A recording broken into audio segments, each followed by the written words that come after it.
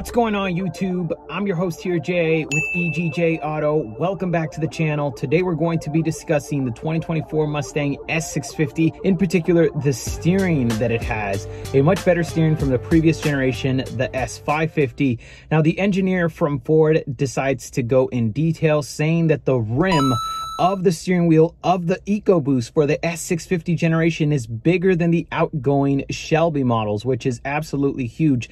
Not only that, we also get a flat bottom steering wheel for the S650, more responsive dampers, an upgraded Magna-Ride suspension, and a couple of tweaks from the Raptor will make its way down to the S650 Mustang, Dark Horse, and GT models. So the steering and the ride control is going to be worlds above from where it used to be from the S550 generation, which is the current generation, and the S650 is going to be levels above. According to the engineer, it's going to be a night and day difference, which is absolutely astonishing.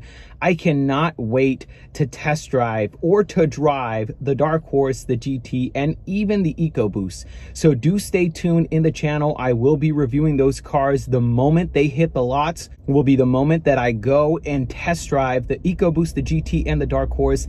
Each variant, I'm super excited to see what it has to offer. What's the difference between the S550 and the S650? According to the Ford chief engineer, he says that it's a night and day difference. Can't wait to test drive these cars and actually feel them for myself, the steering, and of course the ride itself.